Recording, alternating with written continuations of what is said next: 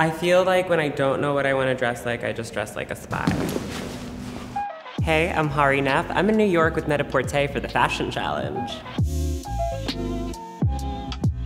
Challenge 1. It's wedding season and you're deciding what to wear to your best friend's summer soiree. What do you wear to look elegant and ensure you can dance all night long?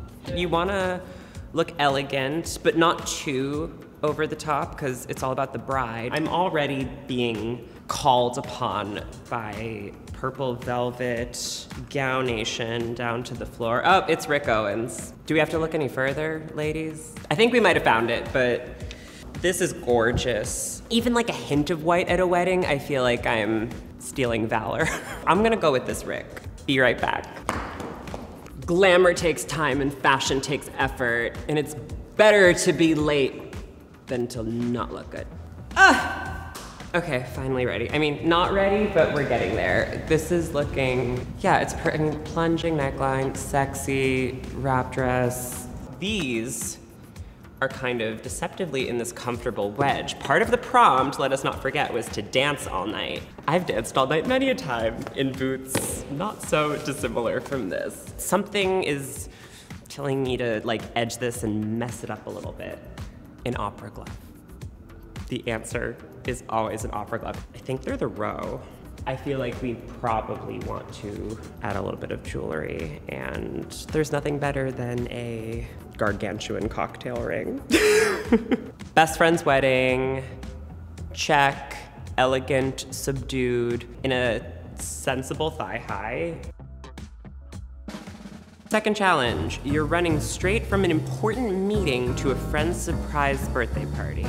What outfit do you wear that works for both? Okay, this is the story of my life. Okay, we've got black tailoring from the row. Okay. Blazers are anytime. Blazers are anywhere. Blazers are grocery stores. Blazers are weddings. Also, this is skin-free skin. This is vegan leather, so we love that. Leather blazer, leather pants. Pants this long are an opportunity to find a heel, which will make you taller, and then the pants will hit the floor just so, which makes you look like 8 feet tall. When you're dressing monochromatically, the textures are very important, and there's kind of no rhyme or reason to how they go together. You just have to try endless combinations. All right, let's see. Is this a day heel or a night heel? Are we changing shamefully in the office bathroom? The great thing about living in New York is all the hard, flat surfaces.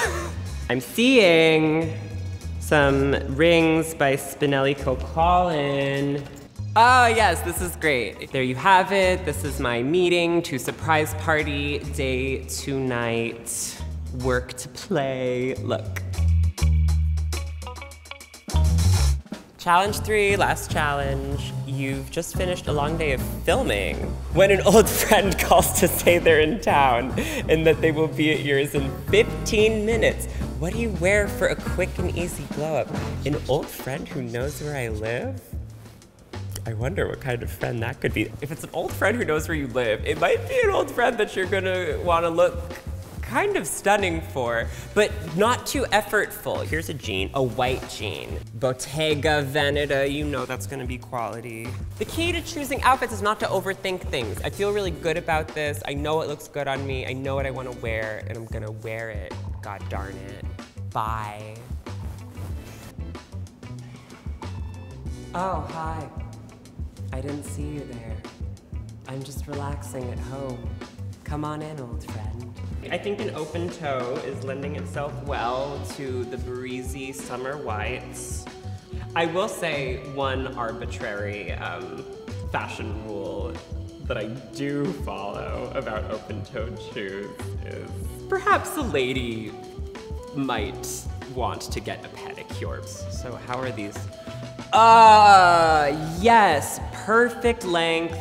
I look comfy. I actually am comfy. I don't just look comfy. The lines are correct, the colors are meshing, and there you have it. Here is my quick and easy domestic goddess glow up fantasy. And that completes the fashion challenge. Thank you for watching. take what you've learned and go forth and look really good. I know you're capable of it.